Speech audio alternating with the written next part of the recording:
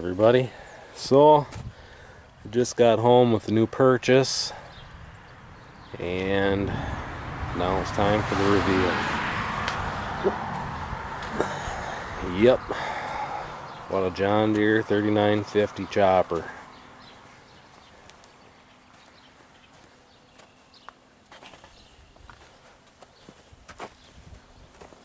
Bought it on an online auction.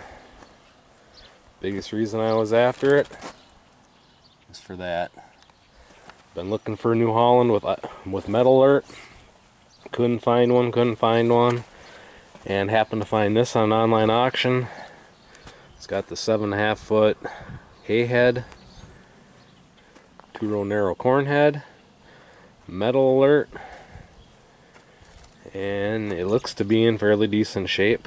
You know, they always say that it's in working condition, but you don't know until you actually get home and hook it all up and try.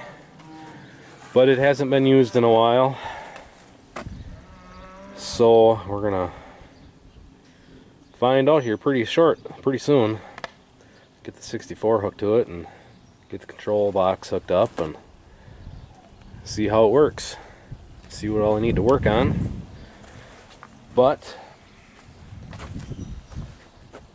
so the reason I bought 3950 and why I wanted the Metal Alert or Iron Guard is because I plan to start chopping my rye, and if these oats grow, I'm going to chop them, and we're going to start experimenting with sorghum Sudan grass. And I'm not going to do baleage, so I wanted this hay head and that chopper. No, it's just an added bonus that it comes with the 2-row narrow corn head. So if this chopper works out well, I'll probably be getting rid of the 718. At least that's what my thinking is. But it's got the quick hitch on the back. It's got a new blower band on it, I see. I have to look at it more to see how wore down the knives are. They don't look bad, but it's hard to tell without actually adjusting the shear bar and stuff. But the stone looks fairly decent in it. There's over half the stone left. So yeah, this is what we got. Somebody just put brand new gears on the hay head. So it's got the insert plates in it. So yeah,